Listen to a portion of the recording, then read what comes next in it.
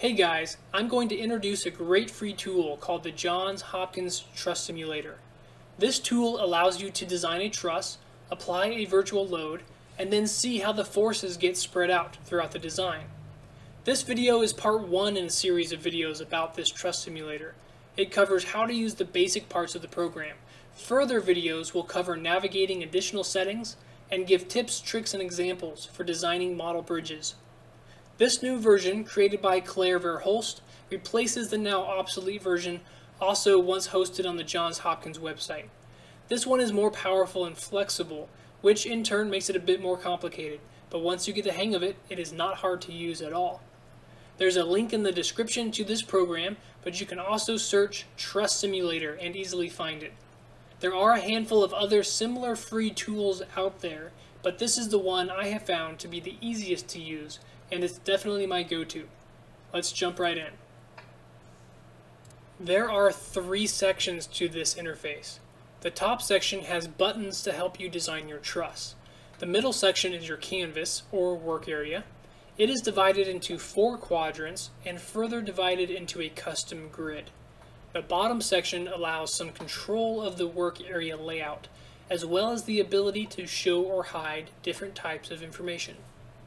Starting with the top section, take a look at the 4 example trusses by clicking on the first set of buttons. This gives you a basic idea of the types of designs you can make. The next set of buttons are labeled Add Node, Member, and Force. Nodes are joints. Members are individual pieces that connect joints together, and forces are just what they sound like and are added to joints. These are the main buttons you use in creating your truss design. Quick side note, if at any time you want to start over and clear the canvas, simply reload the page and it will erase everything. You start by adding the nodes or joints to the canvas. Click on the Add Node button and then click anywhere on the intersecting grid lines to place a node. Notice that as you move your mouse around the grid, the X and Y coordinates are shown right here. This helps you place the nodes very precisely.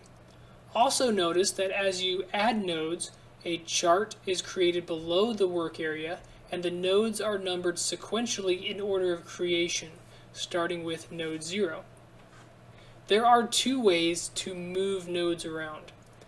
The first way is to click on the Move Node button and then click the node you want to move, and then move your mouse to a new spot and click a 3rd time to place the node. The other way is to manually type in new X and Y coordinates for that node into the chart below the canvas.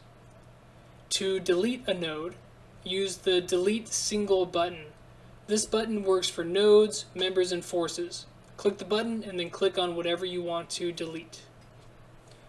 Before you begin, it is a good idea to know the basic design that you want, as well as the dimensions and placement of each node.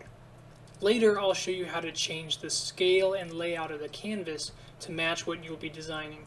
You will usually want to do this before you begin designing on the canvas.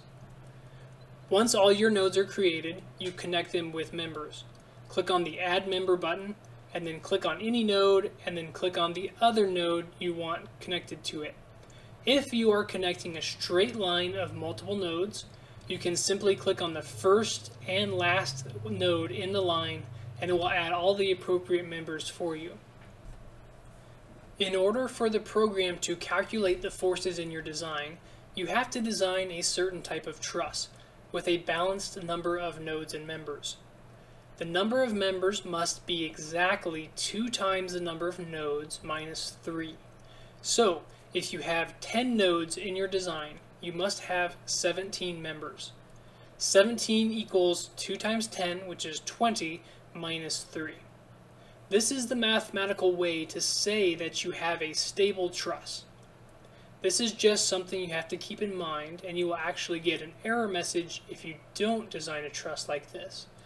But don't worry, because designing a truss like this is very easy to do.